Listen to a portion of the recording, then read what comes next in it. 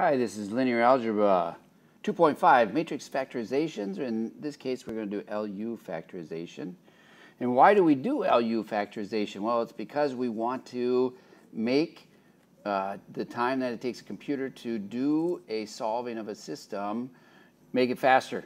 And so if we can, and if you do repeated times for particular b's, and maybe we have lots of different b's here, and we want to do this over and over again, if we factor the matrix first, then it will reduce the number of calculations that we need to solve the system. So for computing sake, it's a great thing. So the basics of this, we're going to go ahead and make an echelon form of A, and that will become an upper matrix. So an upper matrix looks like this, where we have zeros in the lower portions. This is a 3 by 3, but this holds true for any dimension that you do have. So the main diagonal will have numbers on it, and everything above will have certain numbers in it. It might be 0, but definitely zeros down here. Then the lower matrix has numbers down below and then zeros up above. The 1s are on the main diagonal for the lower. We don't care for the upper what ends up being there. And then we record our steps. What did we do in order to get these zeros in our upper matrix that we do end up with? And then we're going to put that into a matrix with the opposite signs, in other words, the inverse, and to find the lower matrix. Then we have our LU. Once we have LU, then we can go ahead and solve some other things. From what we've been building on a little bit, so if we have a 3 by 3 matrix, and I guess it doesn't matter the dimension for this, well, it would be because there's 3 things.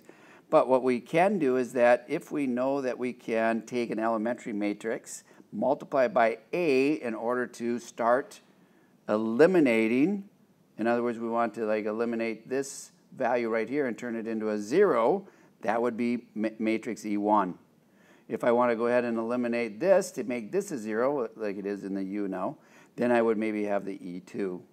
And if I want to reduce this one to 0, then I would have my E3 matrix.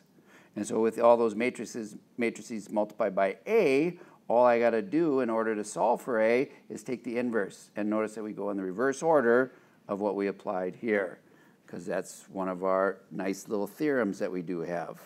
And so then you can go ahead and find A based upon this matrix and the U. Well, this matrix then becomes L. That's about it. Now it seems maybe kind of funny, but it's not so bad. When we have to go ahead and use the factorization in order to solve the process, you have to do 2 steps. You have to solve Ly is equal to B, and then Ux is equal to Y, and that will get you home.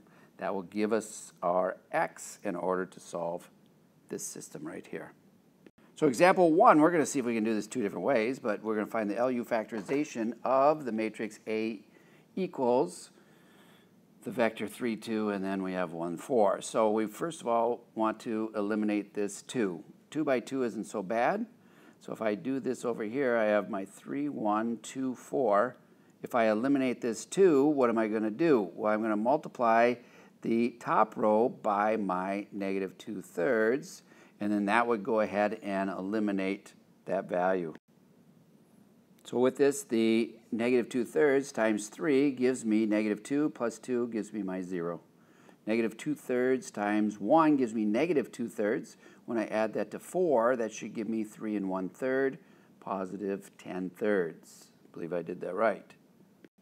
So now this is in the form of the upper, so I'm already done with my upper. That's pretty easy, not bad. So that's my upper that I do need. Now I got to go ahead and find the lower. Well, the lower is formed by making the matrix and using this value right here, but remember it has to be the inverse of that. So we put this into the matrix that has 1s on the diagonal, and then I'm going to put a 2/3 here. And then I'm going to have, it is a lower matrix, so I'm going to have that right there. And that's what my L is. Now notice what happens. I don't have to do this all the time if I do the calculations correctly, but I want to go ahead and multiply by my U and see what I do get, because I should definitely get my A matrix back. So the only one that's maybe even slightly complicated is taking the 2/3 times the 1, which would give me 2/3, and then the 1 times the 10/3, add them together, I'm going to get 12/3. That would give me my 4 here. And sure enough, that is what I started off with. Let's call this method 1.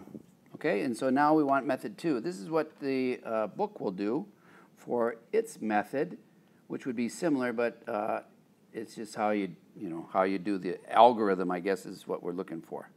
So you start off identically to what you did before, and this would give you your U matrix.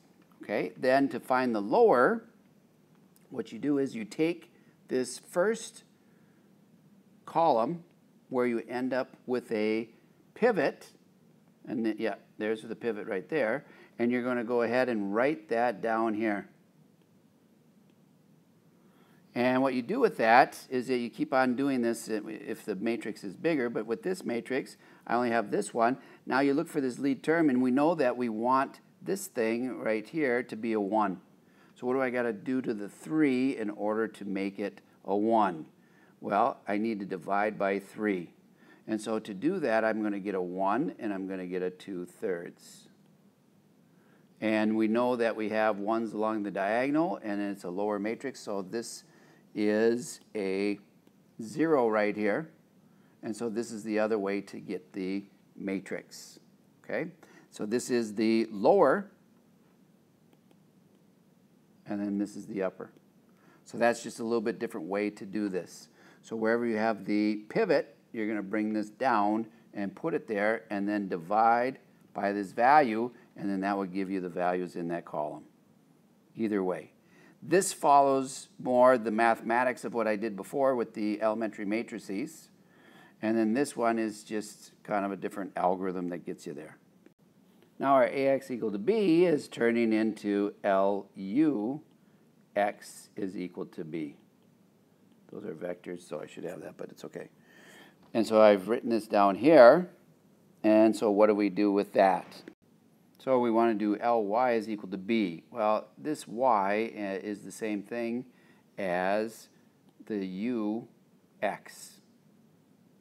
And so we can solve for this, and once we get that answer, we're going to take that and then solve that out. And that's essentially what we're doing. So we can go ahead and find this x. So I can set up that form of it right here, and then I'm just going to do an augmented matrix in order to solve this. So I get 2/3, 1, and then I get my 1, 0. Then I'm going to have to get rid of this 2/3 here.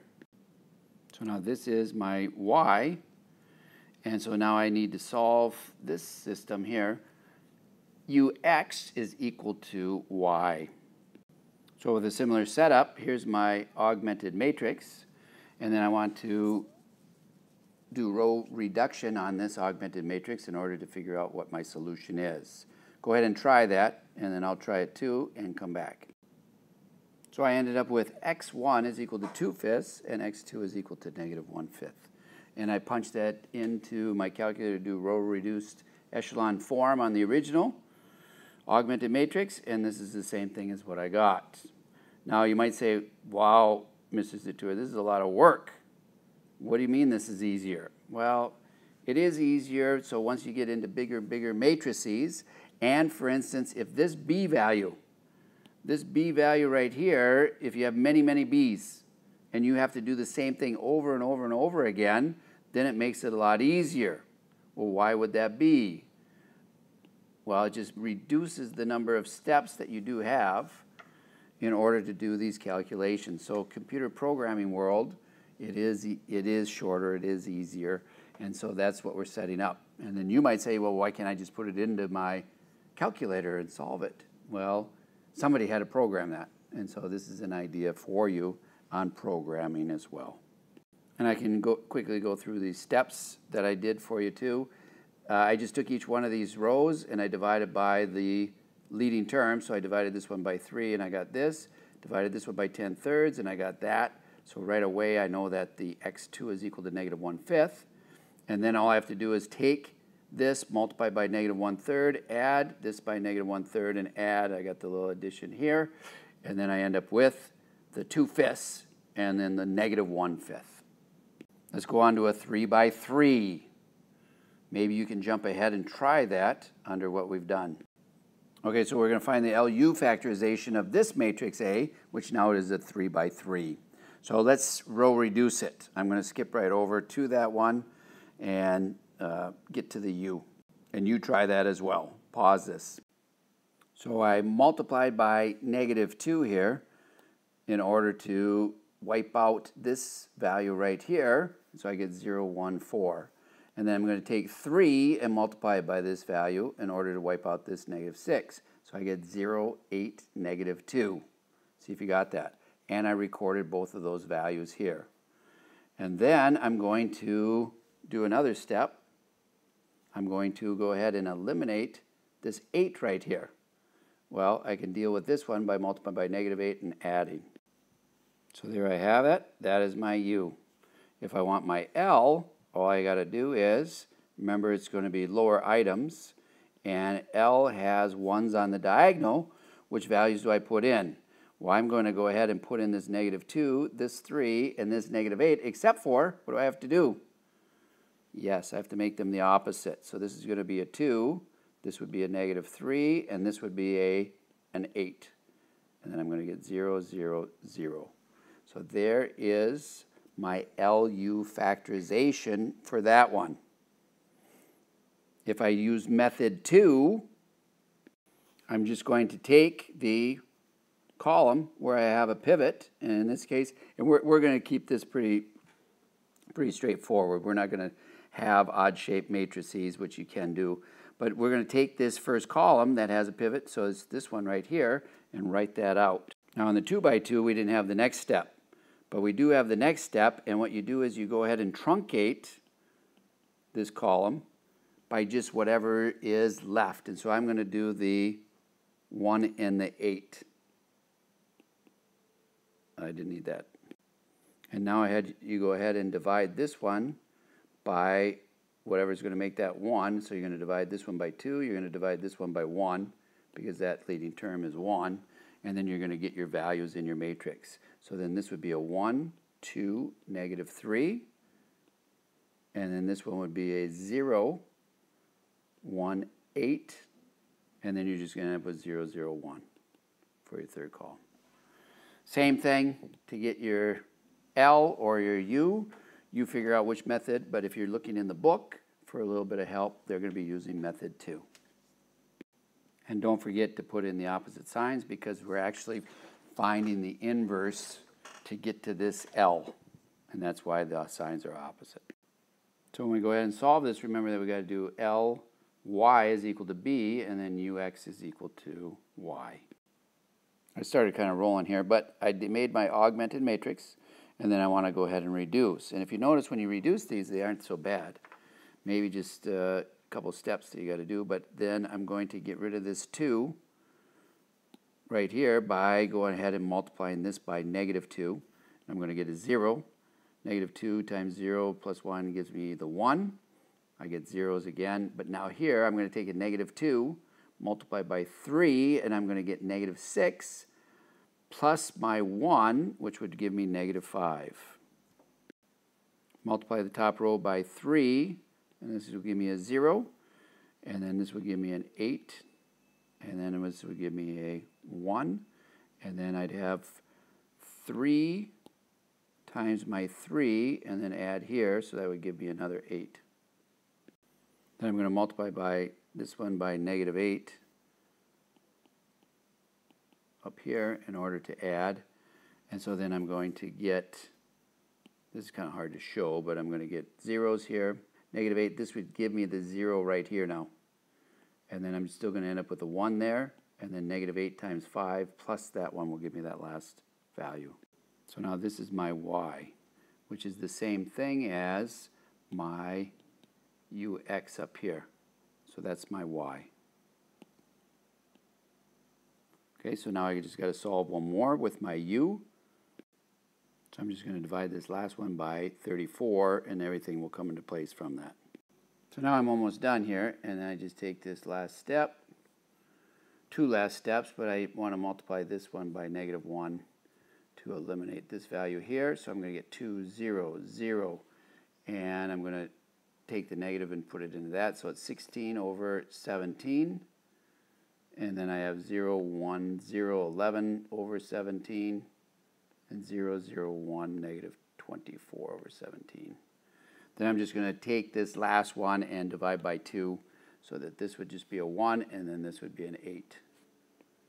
And then here's my answer, which I dealt with technology. Okay? So this should work. LU factorization.